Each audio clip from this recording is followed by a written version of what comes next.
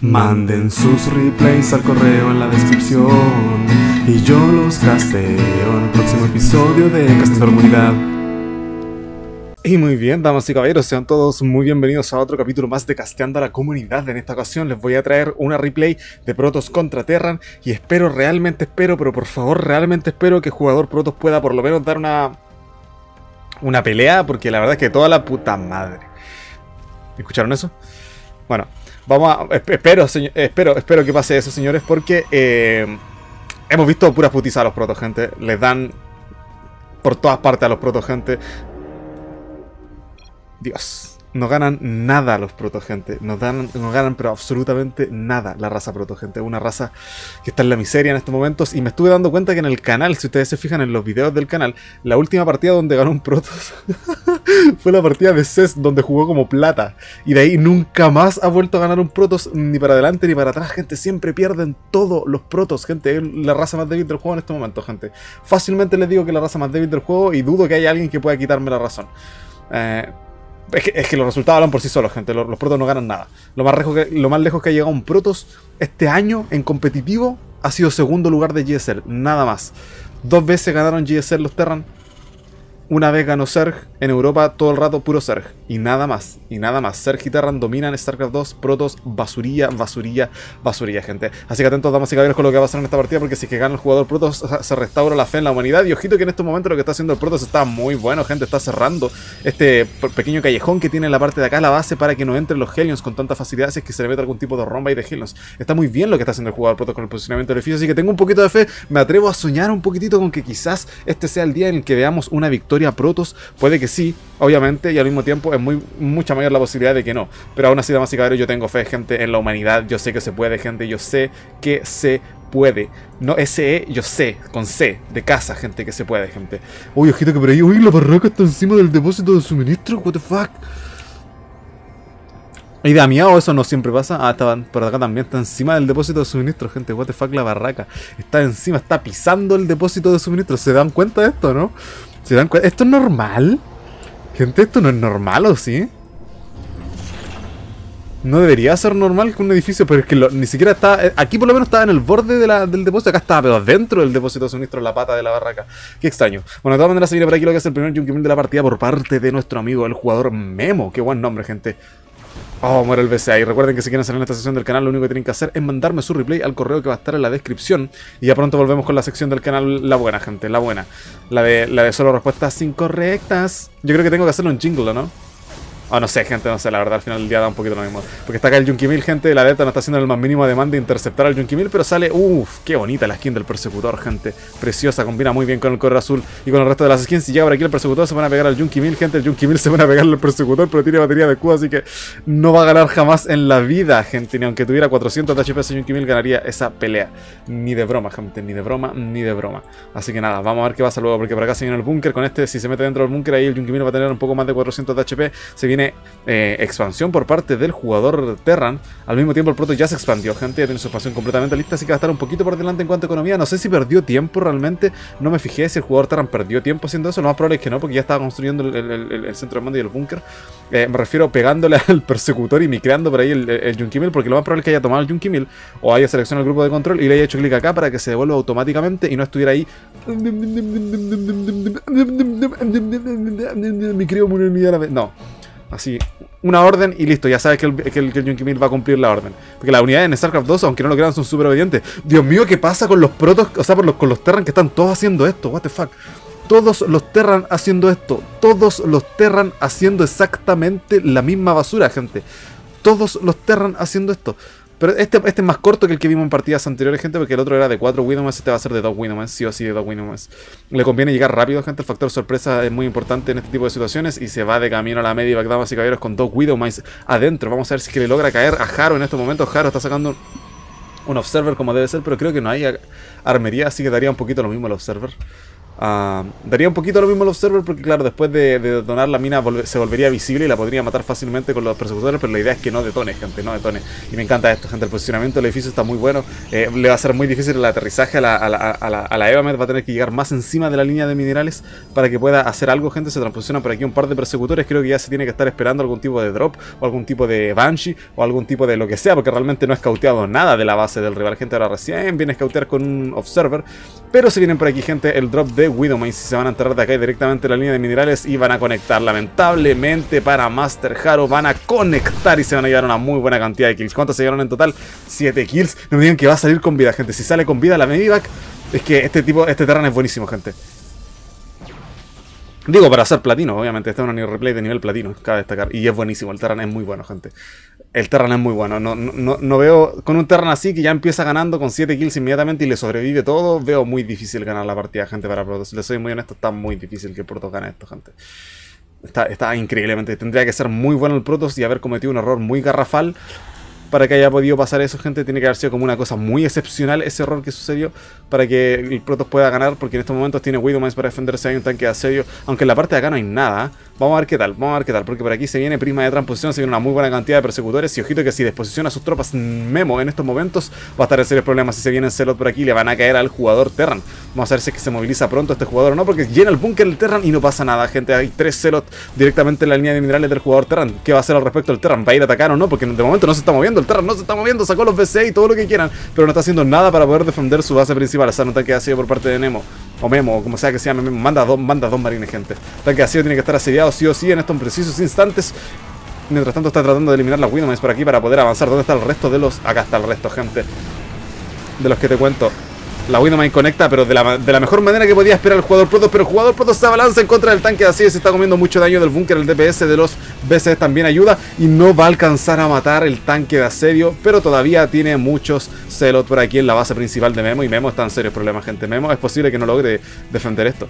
Bueno, por lo menos reparó el tanque de asedio. Eso era lo que yo esperaba, gente. Si reparaba el tanque de asedio, claramente puede sobrevivir a esto, gente. Los Celot pegan muchísimo. Y ojito con los BC que están muy bajos de HP. Y si pega de nuevo el tanque, se van a abrir todos estos BC. Pero no alcanzó a pegar el tanque de nuevo. ¿Qué hacen los BC? What the fuck? ¿Cómo se atreven estas basuras de BC a venir a pegarle un Celot? Y el tanque de asedio pega más que los Celot, gente. ¿Qué quieren que les diga? El tanque de asedio pega más que los Celot. Al propio tanque de asedio, gente. Qué ridículo. Y ahí por lo menos logran eliminar a los Celot. Pero por acá están... Todavía hay Celot acá, gente. Todavía hay Celot acá. ¿Qué quieren que les diga? Todavía hay Celot acá. Master Haro todavía puede transposicionar. Claro que puede transposicionar más Celot. Tiene 4 gates por acá. Está tomando una quinta por acá. 6, 7 gates. 8 gates es lo máximo que podría tener. 9 si es que eso. Metiendo un poquito de presión, 9, me atrevo a decir, gente. Yo creo que metiendo un poquito de presión, 9 Celot. Pero ahora le está matando la línea de minerales de acá, gente. Y el Memo en estos momentos tiene 15 trabajadores. Ay, 15 trabajadores, gente. Está perdiendo bastante. Uy, esa Widowmain, gente, fue bastante brutal. Pero ahora hay 4 Celot matando el búnker. Y ojito que yo creo que sí lo van a alcanzar a matar al búnker, gente, porque está muy bajo de HP. No sé si matan a los marines de adentro. Claro que matan a los marines de adentro, gente. Son Celot, están re rotos. Y tienen carga y tienen de todo lo que pueden querer. Y el jugador... El Terran ahora tiene que puro aceptar la pinche realidad. A ver qué pasa a continuación, porque no, es que no hay forma. Ven, es que a puro Celot. No había nada más que hacer, gente. GG y se va de la partida, gente. Y nos vamos a ir a la siguiente ahora mismo. Y nos vamos, damas y caballeros, a la siguiente partida, la cual es un duelo entre diamantes de mi comunidad. Así que vamos a ver qué tal. Recuerden que si quieren ser parte de esta comunidad en Discord, lo único que tienen que hacer es apoyarme en Patreon, link en la descripción. Y vamos a ver qué va a pasar a continuación, porque por acá tenemos nada más y nada menos que a Zerolf jugando con el bicampeón ya del torneo Carpincho. Bicampeón del torneo Carpincho, el mismísimo Zerolf. Para los que no saben qué es el torneo Carpincho, link en la descripción. Y vamos a ver qué pasa. Por acá tenemos a Zerolf jugando con el Protoss de color... verde, sí, claro, verde. Del otro lado del mapa tenemos a Aquox jugando con el Protoss de color azul. El buen Aquox. ¿Se acuerdan del buen Aquox, gente? Que fue un súper emotivo todo. Fue muy bonito todo. Bueno, Aquox, ahí lo tienen, gente. El buen Aquox jugando con el Protoss de color azul, gente. Qué bonita que es la comunidad que tengo yo, gente. La verdad que estoy súper orgulloso, no sé. Los quiero harto a todos. Voy a poner a llorar. No importa. Vamos a ver qué pasa. Por acá tenemos a Aquox, gente, el cual está abriendo de una manera bastante normal. Me llama la atención el posicionamiento del portal. Me imagino que él sabrá lo que hace con este portal. Porque, claro, obviamente no se va a volar acá con este portal. pero aún así lo está poniendo en la rampa. Está contra Protoss, a lo mejor para colocar... Este posicionamiento ya es más tradicional, porque va a poner un portal por acá, el segundo edificio por acá, y después puede poner simplemente un pilón o el shade de una adepta o lo que sea para bloquear las potenciales adeptas que se quieran meter a su base por parte del jugador Aquox. Ahora, esto es un poquito menos convencional, pero vamos a ver cómo lo va a desarrollar el jugador Aquox para poder bloquear acá y acá con sus edificios. A ver qué tal. Mira, por acá pasa el shade igual. ¿Qué está haciendo Aquox? What the fuck. No se cerró para nada, gente, Aquox. A lo mejor ya nadie se cierra en contra de Protoss, porque en estos momentos Xerath ni siquiera está abriendo con doble gate. Y parece que Aquox tomó la decisión correcta de no walearse en contra de Protoss, gente, porque está yendo por una gate nomás el jugador Aquox. Pero ojito que Xerath, no me jodan que Xerath va a ser la... No me jodan que Xerath va a ser la del torneo 3 vs 3. No me digan que Xerath va a ser la del torneo 3 vs 3, el sucio Xerath. No me digan que vamos a ver al sucio Xerath ahora mismo, gente. Parece que vamos a ver al sucio Xerath, gente. Yo creo, estoy casi seguro que en esta ocasión vamos a ver al sucio Xerath, porque esto se ve bastante sucio por parte de Xerath, gente. Vamos a ver al sucio Xerath a continuación. Xerath, por favor, dime que se viene portal estelar acá. Por favor, Xerath, dime que esto es portal estelar. Por favor, Xerath, te lo suplico. Quiero ver un portal estelar acá, y se viene portal estelar por parte del sucio Xerath, gente. Oh, yes, por parte del sucio Xerath se viene portal estelar, y se viene por aquí doble adepta por parte de Aquox. El problema para Aquox es que, holy shit, Aquox está haciendo exactamente la misma, el sucio Aquox contra el sucio Xerath. ¿Qué rayos está pasando acá, gente? El sucio Aquox contra el sucio Xerath. Dios, la sonda, gente, se moviliza por todas partes la sonda, gente, está tratando de escautear a ver si hay algún tipo de proxy, tiran el shade, las adeptas se vienen directamente a la parte inferior y creo que van a ver el proxy de Xerath. Efectivamente lo vieron y se lo poniendo una base ninja por acá. LOL, pero las adeptas, gente, las adeptas no solo le vieron el proxy, le pueden matar el pilón fácilmente. No me digan que Xerath va a tener que cancelar, nos saca una mantarraya del vacío, va a tener que cronobustearla con todo lo que tiene Xerath exactamente al mismo tiempo a Aquox, que no le pillaron. Saben que Aquox ya ganó esta partida, gente. Aquox ya ganó esta partida. Yo me atrevo a decir que Aquox fácilmente puedo decirles que Aquox ya ganó esta partida. O sea, no hay forma de que Xerath pueda ganar esto. O sí. LOL Xerath. LOL Xerath. LOL Xerath. LOL Aquox tiene que tomar la decisión, gente. ¿Qué hace Aquox? ¿Defiende a su adepta, gente, o mata al pilón? No me digan que Aquox va a perder. No me digan que Aquox no va a matar al pilón. O sea, claramente no va a matar al pilón, gente. ¡No mata al pilón! ¡Aquox! Ahí Aquox se pone a sacar. Dios mío, Xerath tiene un par de persecutores por acá, así que lo van a repeler muy rápidamente a esto, gente. No puede poner nada por debajo, porque incluso tienen rango lo que son los persecutores. Ok, están los dos bien maniatados, gente. Ninguno pierde el pilón igual. Ninguno de los dos puede hacer nada al respecto, gente. Están los dos bastante ahí, que se hacen counter mutuamente. Están los dos bastante utilizados, pero viendo esto, gente, y viendo que hay un par de persecutores acá con batería de escudo y todo, me atrevo a decir que Aquox ya ganó la partida, gente. Es mi predicción, gente. Aquox ganó la partida. A ver qué tal.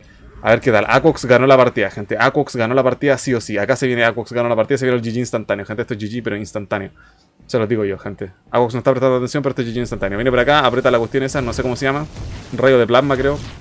Rayito desintegrador de la muerte, y le empieza a matar toda la línea de minerales al pinche Xerath. Al mismo tiempo Xerath está por acá, gente, con sus mantarrayas del vacío, con alineamiento prismático, que están eliminando por aquí este persecutor, gente. Y ojito que este es un duelo increíblemente épico. What the fuck, están los dos perdiéndolo todo. Recalea el jugador Xerath las 3 sondas que queda con vida, gente. Y en este momento Aquox tiene menos sondas que Xerath. ¿Cómo rayos pasó eso? No tengo la menor idea. Por acá tiene 2 sondas este men, y no me jodan que Xerath va a ganar. No me jodan que Xerath va a ganar. ¿En serio? What the fuck. No me digan que Xerath va a ganar, gente. Aquox, no, el trabajadores tiene 4 y el otro tiene 8. Ok.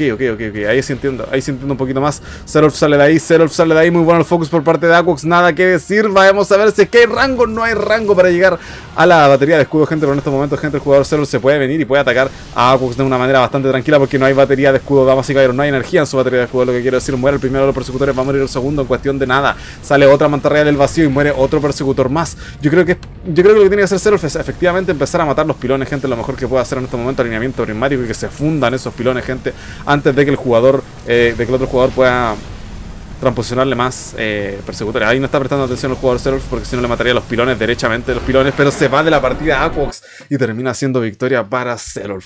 Intensa la partida. Y muy bien, eso ha sido todo por este video. Muchas gracias por ver y nos veremos, gente, hasta la próxima. Adiós.